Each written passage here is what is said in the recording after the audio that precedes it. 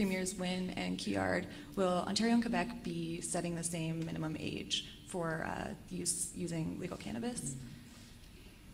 So what we have talked about is that it's very important that Ontario and Quebec work together. We have a working group because of our shared border and the proximity of communities in Quebec and Ontario to one another.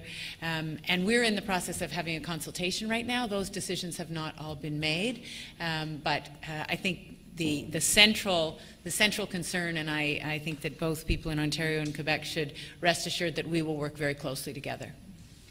Premier Couillard, do you think it's a good idea to have the same age as Ontario? It must be the case.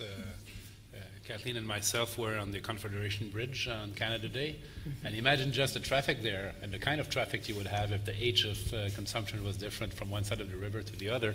Not ideal, I would say. So we're working towards having as common a framework as we can have.